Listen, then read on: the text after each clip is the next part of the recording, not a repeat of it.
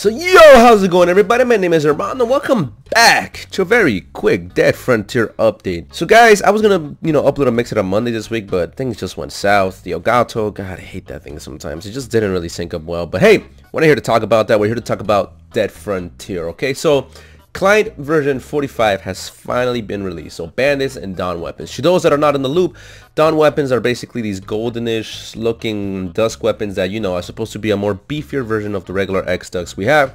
Because the people that have X dusk weapons and regular dusk weapons, they're like, what is the point of dusk anymore? It's just obsolete at this point. We have new weapons coming out every month, and these new weapons are, pretty much you can just buy them or just save up enough money and just buy them that way. So what's the point of dusk? So Clayton introduced, again, the dusk weapons.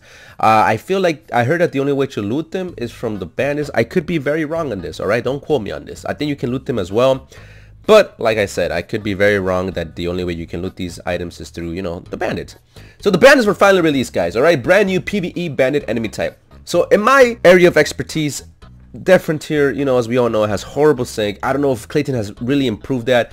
I think he said small improvements, main to PvP syncs, because the first time he wanted to release these guys, he didn't want to because he said the sync was just terrible. Even his single player was giving him trouble. So he says we're just going to hold it off until, the next client update and it's here, alright? So let's read what he said. So here I am in the Dead Frontier forums. Due to the nature of bandits being a new event type, they will not spawn until today's reset. Alright, that's cool. Introduction. Bandits are new PvE enemy type that utilizes weapon and player stats the same way you would. Their weapon damage output skills depending on what weapon they have been equipped with and their critical hit accuracy and reloading stat.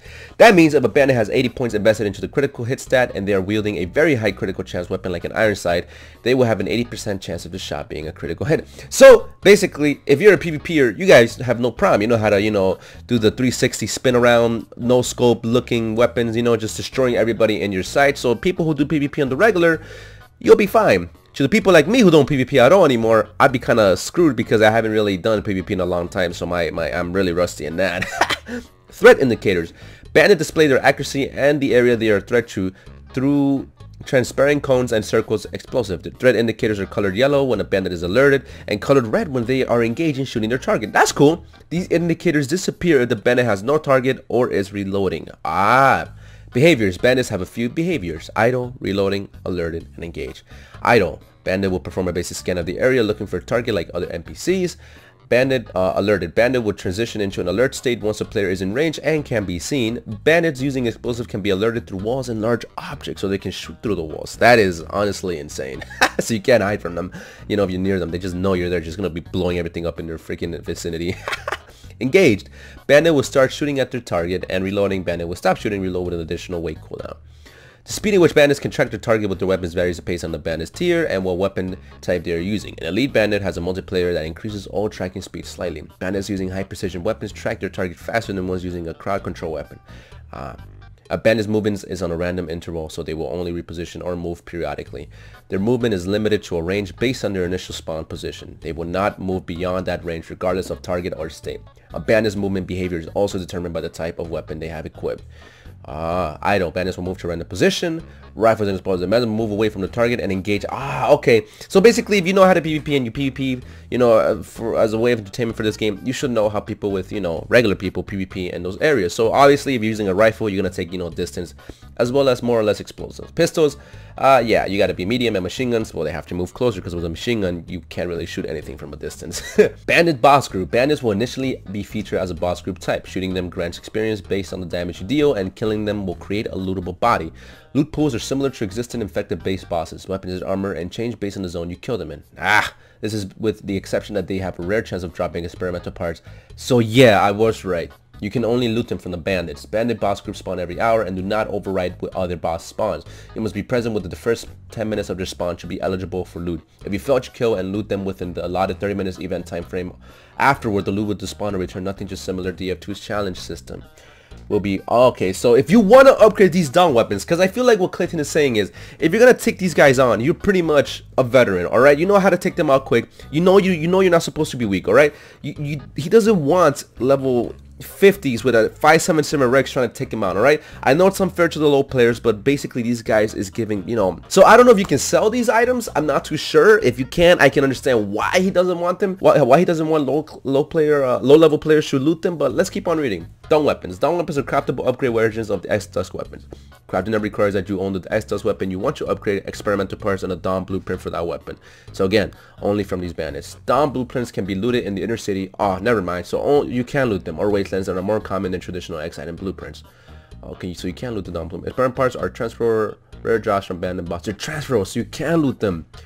Oh, so those are the only parts you can loot from the bandits. Okay. Both of these materials can be looted by gold members or non-gold members. Hey! Okay, Clayton. Okay, we see you, man. You're trying to make it nicer for the non-gold members. That's awesome. So non-gold members, look at it. You can actually, you know, sell these parts and sell them in the market. So if you guys aren't gold members, go out there, get these items and sell them. How much they're gonna sell for, I have no idea. But it's going to be very interesting to see how much they're going to go for. Miscellaneous changes and bug fixes. All loot spots dropped by bosses and bandits scale up to their interaction range based on the size of the enemy. A batch of optimizations for referencing audio, lighting, object renders, and object materials. Double object render distance range to help prevent pop-in behavior. That's cool. Some small improvements made to PvP sinks. Thank you. Fire hydrant texture color was changed from yellow to red so it is more visible in the environment. Good, because I'd be getting you killed in boss fights. Fix the bond spot. Fix a spawn bug that was preventing mission-specific zombies, non-bosses from spawning in some cases. Makes it extremely difficult or impossible to finish certain missions.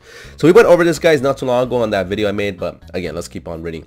Fix a bug that made the players stick to an enemy's attack collider. Fix a bug that allows zombies to damage players through walls when meleeing, vomiting, and exploding. Awesome. I thought that was already fixed, though. Fix the bug where dog-based infected could hit players facing sideways. Yeah, that was annoying. Fix the bug that allowed multiple loot spots to spawn out of reach. Fix the bug where sometimes scoring a kill in the arena would spam chat with kill message.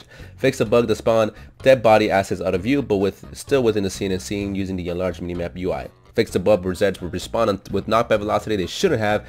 Fixed multiple props that should have had the ability to be shot through. This update contains some uncharted territory for us, so I'll be watching for feedback. I'm sure some difficulty tweaks and AI improvement to prevent some of the chessier tactics in regards to bandits will be required. Thanks for support and patience. So guys, this just came out. Again, it's version 52. I thought it was version 46. Hold up. Whatever. But yeah, it's a lot to, you know, take in. First things first, what I looked at was the bandits, alright?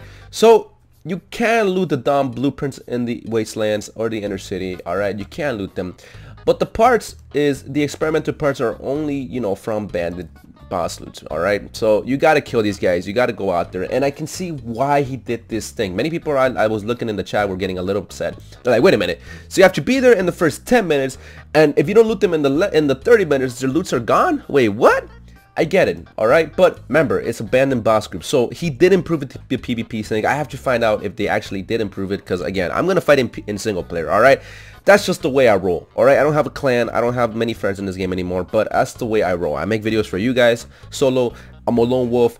But to the people that, you know, are in clans, you know, make a video on it, show the community how it is. Is it worth it? Is the sync that trash? And obviously the low levels, you know, you guys, this is more like a thing for people who are level, you know, 190, 180, 150 and up, you know, people that have experience. And Clayton just doesn't want these people to kind of just with, you know, alpha bulls and Rex and just to get in the way, you know. He kind of wants them to shoot, you know. It's messed up. I'm just saying it how it is, all right? Don't think that I'm saying this. It's just the way how it's looking, you know, because high level things are supposed to be made for the high level players, you know. It's just how it is in the MMO world. That's how they don't want a level 1 go into level 100 area and getting the most rare item when a level 100 is, you know, struggling just to get it, and the level 1 comes in 1 minute and just gets it right off the rip. They don't want that. They want you to actually work for it and get these items, you know, with the skills and the time you put into the game. So I get it, all right? I get it. This does look a little, you know, off at first, but if, you know, if 5 people with Wraith Cannons comes in and shit, you just destroy them, it makes sense. But it will require teamwork, all right? If the sync was perfect, I'm talking like there's no lag, there's no infinite damage or whatever, or the bandits have infinite health, that will be perfect. But like I said, he made a small improvement to the PvP thing, so I'm kind of, you know, curious about how that will work. All right, so overall guys, this is just pretty much to put more events in the inner city and not just have a huge sandbox with nothing to do. Okay, this is pretty much a way to kind of help us interact more with the game. But yeah, what do you guys think? Is this gonna be a great addition?